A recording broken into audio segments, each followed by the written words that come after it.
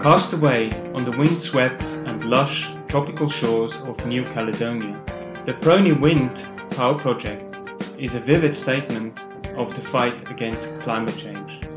Blessed by nature, but cursed by geography, this special overseas dependency of the French government sits some 16,000 kilometers away from its European motherland. 80% of its total energy consumption are produced using fossil fuels.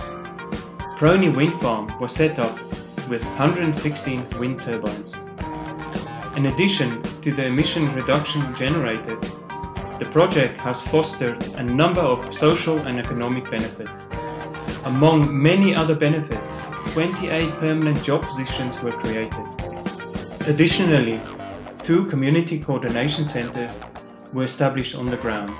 The 2 centers offer employment and training opportunities in coordination with the local communities.